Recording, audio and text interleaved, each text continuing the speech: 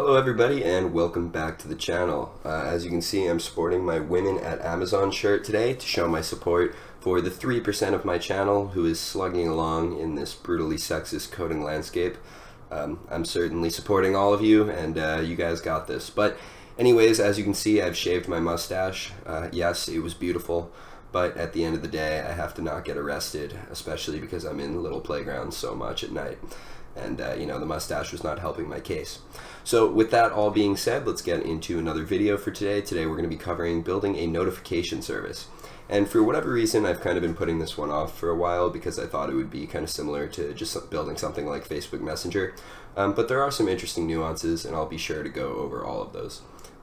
There's some videos in the past that I've seen on this topic that kind of touched a little bit more into, I guess, some peripheral things that you do when building a notification service, like ensuring there's no spam, or, you know, authentication and certain things like, compression and messages like that. For now, I'm going to stick more so towards the general architecture, and, let me know if I need to dive deeper into the woodworks, but I think this video should hopefully be sufficient. Anyways, let's get into it and start doing some functional requirements.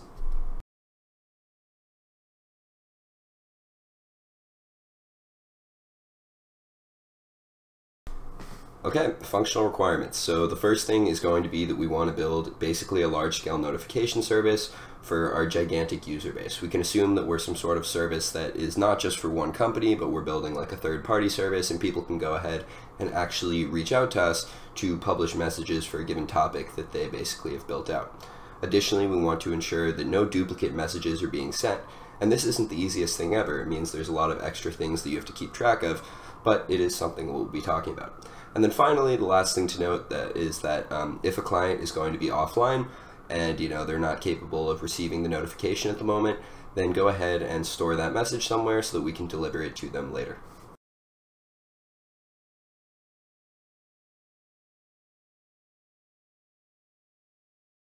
As far as considering the capacity of a service like this, imagine there are going to be 1 billion users, because we're basically going to be, doing notifications for the entire world, and that each gets around 100 notifications per day. If the average notification size is about 1 kilobyte, then we're looking at around 100 terabytes of notifications per day, which, in addition to being a lot of notifications, is also meaning that we're going to have to store a good amount of those, because a lot of those users may be offline for whatever reason. Maybe their phone's turned off, maybe they're on an airplane, or whatever, but we're going to have to store a lot of these in some database somewhere, and we'll talk about that later.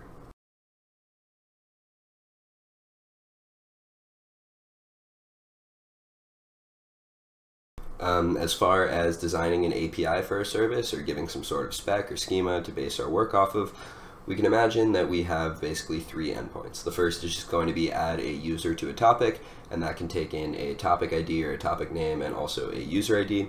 Additionally, we want the main endpoint, which is actually going to be to do publishing.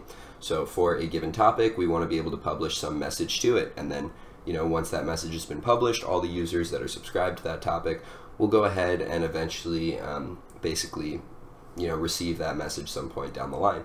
And then finally, we want to be able to fetch notifications for a given user ID. This is really only going to be called when a user was offline and they've basically come back and said, shoot, I was offline, what have I missed?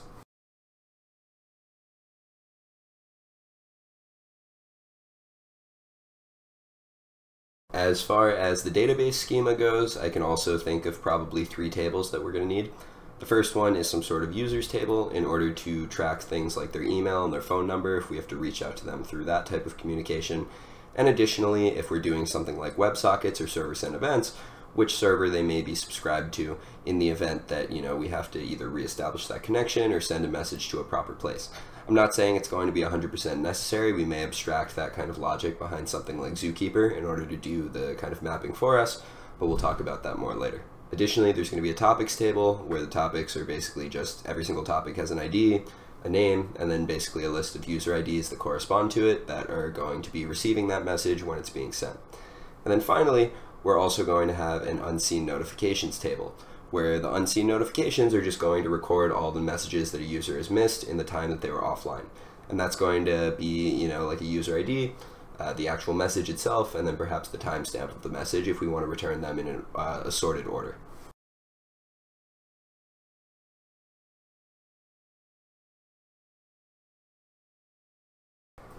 Alrighty, so let's get into the actual design of our service. Basically, this is going to have a lot of parallels both to kind of the Facebook Messenger design in some ways, in the sense that we have to route all these notifications to the right users. And in addition, it's going to have some parallels to the Twitter kind of feed design. And that's because every single time that we publish a message, there's all this logic that we have to do in order to go ahead and fetch all of the user IDs for a given topic and go ahead and publish that message to all of them. So basically, we know that we want to be able to send each message potentially in many ways. That could be something like an email, it could be text, it could be sent directly to the client via something like a WebSocket, a long poll, or a server-sent event.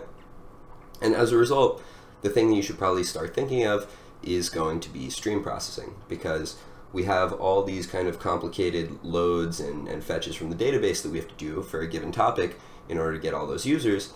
And it's not really something that we can just do on demand if a user were to go ahead and say, okay, we'll publish this message. We couldn't just do that in a second and then say you're good now. So what we probably have to do instead is do a lot of work in the background, and as a result, we're going to have to require some sort of stream processing framework. So the way that we should probably be doing things is using a message broker. And I've talked about these plenty in the past, and there are basically two main options here.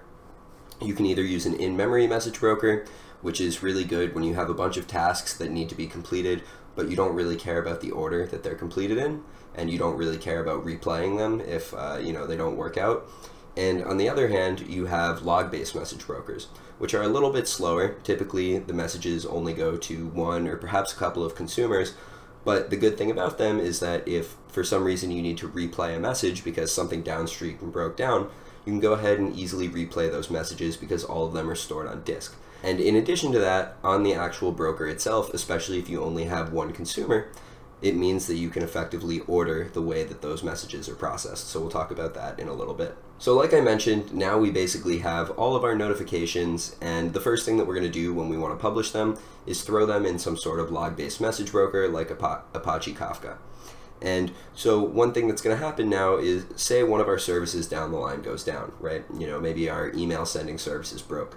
And a day later, we're going to say, shoot, we need to take all these notifications again and resend them out. So we go ahead and replay all those messages. But what's going to happen now if we've replayed all these messages and that entire time the text server was working? So we've texted all of our users already, but we haven't emailed them. How can we go ahead and ensure basically that we're not going to be sending duplicate notifications? This is going to be a big problem that comes up. So in the past, if you've watched a lot of my videos, there are a couple ways of doing this, and one is kind of the right way to do it, and the other is not, but it works just so much better. So the official way that you would kind of keep these systems in sync is using something called two-phase commit. Two-phase commit is basically just a bunch of distributed systems, first basically saying I'm going to do something together, and then once they all commit to doing that, then the coordinator node of the two-phase commit is going to say, all right, go ahead and execute that message. However, two-phase commit is extremely slow as it requires a lot of over-the-network communication, and there are just literally two phases of network protocols that you have to go through, and as a result of that, it's really not very efficient to use in practice. So instead, a better thing to use in order to ensure that there are no duplicate messages being sent is something like an idempotence key. So idempotence basically means that you can have the same operation occurring multiple times and it only having an effect one time. So in this case, what we would do is for every single notification, we could attach some, unique or random number or key that we can call an idempotency key. And all this idempotency key is going to do is for all the downstream systems, you can keep track of all the idempotency keys that you've seen. And if you've seen an idempotency key before, it basically tells you don't handle this message again because we've already sent it out. So that's good. However, there are going to be a lot of messages being sent out, and there's a chance that you may have to end up storing these idempotency keys on disk because there's so many of them. Well, what's a way that we know of that can actually really quickly tell you if you've seen something or you haven't, or at least provide a good guess of it, such that you don't have to do a search on disk? Well, there's Bloom filters, and that's actually a really nice optimization of saying, hey, have we seen this idempotency key before? Well, when we hash it, it's not in our Bloom filter, so no, we haven't. Let's go ahead and send out this message. So that's kind of a useful optimization to do if there are too many idempotency keys, such that you have to store them on disk. But in an ideal world, we could just keep those all on memory. So that's kind of how we would deal with the whole duplicate messages aspect of this problem. So anyways, let's go back to the actual publishing step of this entire problem. We know we have our client wants to publish to a given topic. Let's imagine now that we have all these Kafka queues, where the queues themselves are partitioned on the topic ID. So, if I want to publish to the topic like announcements, then I would publish to the queue that represents the announcements topic.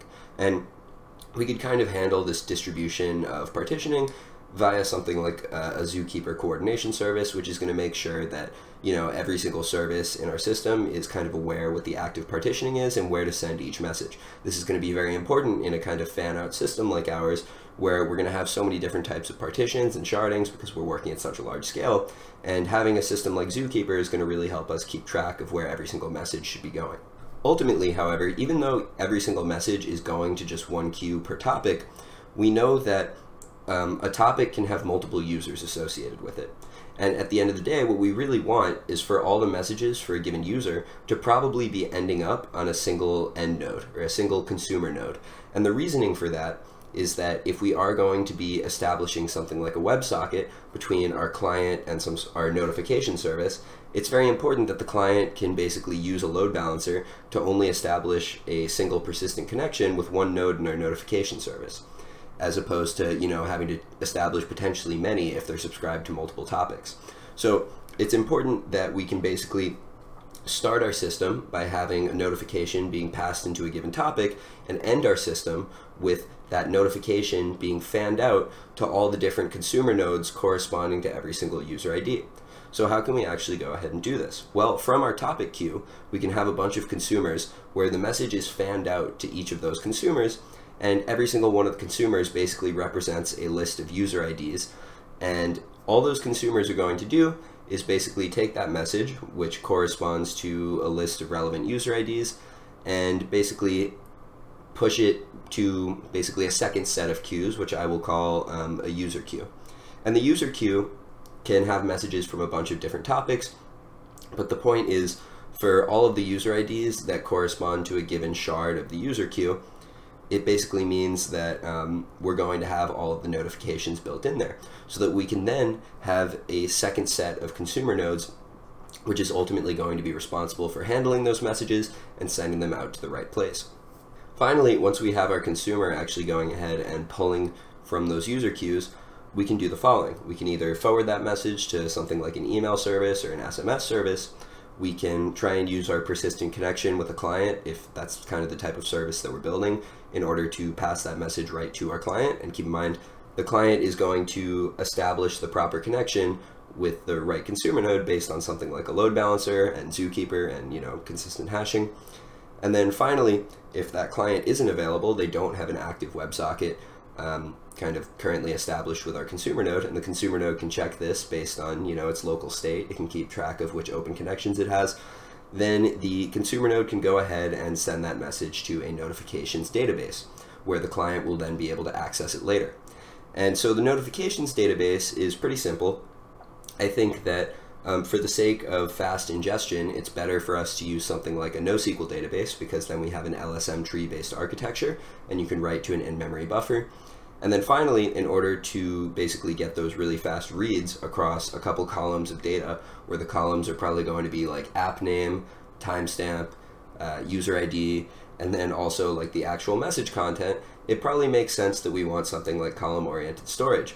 And so to me at least, I think that HBase is a really good solution here, in the sense that it's also built on top of Hadoop, so we have a ton of possible storage. We're going to get replication and sharding kind of built in for us. And yeah, I just think it's a really good solution for this. It would be fine if you said something like Cassandra or Ryak or whatever, but I think that kind of the single leader replication aspect of this makes it good, such that you're not getting any stale reads. And ultimately, I think HBase is a good solution for the notifications database. Finally, the one last thing to kind of cover is the actual topics database, because that's something that we're going to update frequently, and then those updates are going to have to be passed over to Zookeeper to be kind of dealing with how the consistent hashing is going to work in this system. And I think as far as that database goes, MySQL should just be fine, so that you can kind of have this strong consistency when reading from the leader, and that way you don't have any users getting notifications that they don't want, or not getting notifications that they do want. So I think the strong consistency is important there. Anyways, I've rambled on for a little bit now. Let's go ahead and take a look at a diagram so I can go ahead and visualize this for all of you. Okay, so firstly, we are going to have our client, which can go ahead and hit a load balancer. And then from the load balancer, we can either reach out to the topic server, which will allow us to kind of modify the metadata for a given topic in terms of which user IDs it corresponds to. And then furthermore, in addition to this whole topic service, we have our actual publisher service, which is where the majority of our work is going to be going on. The publisher service is going to allow a client to send a message for a given topic, which will then go into one of the topic log-based message brokers, which can be something like Kafka. Again, I've gone over the reason that I want to use log-based opposed to in-memory message brokers, which mainly has to do with kind of replayability of messages.